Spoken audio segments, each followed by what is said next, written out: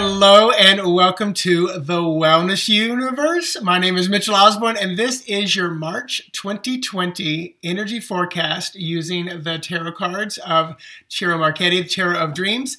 And March, I want you to remember, March is the third month. So number 3 carries with it a lot of creative optimism, playfulness, just beautiful, fun energy. Think about you and your best 2 or 3 friends out on a Friday night, just having the time of your life, and that's what the 3 energy carries with it.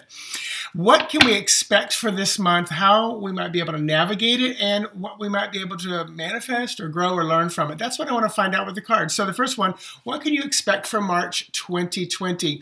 Well, this is a 3.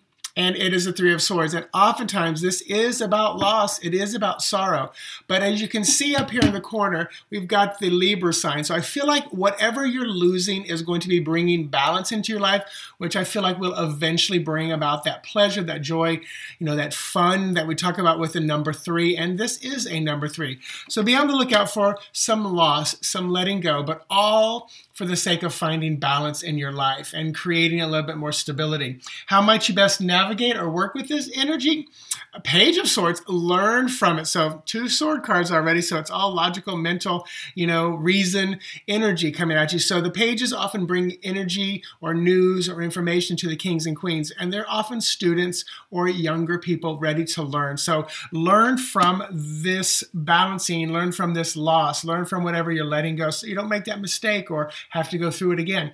And then how will you grow? What might you learn? Or what might you be able to manifest at the end of this? The Devil card. You might be able to free yourself from what has been holding you back. This is Capricorn energy, very earthy, grounded.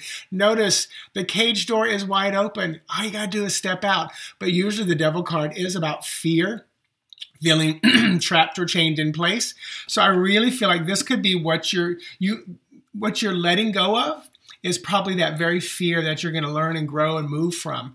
So really, really take this to heart and think about, what's holding me back in the month of March, What's keeping me from having the most fun that I can have, from being the most joyful, from being the most optimistic? Where are you being pessimistic? And maybe that's where you need to release to find that balance. So there you go. So check out thewellnessuniverse.com. It is a platform full of peace bringers, world changers, healers, just so much. And there's an amazing soul retreat going on at the end of 2020 that you want to check out on all of our Facebook pages, but more importantly at thewellnessuniverse.com. You can see that and find all the information there. I will definitely be there. So namaste. Have an amazing day and month. Bye-bye.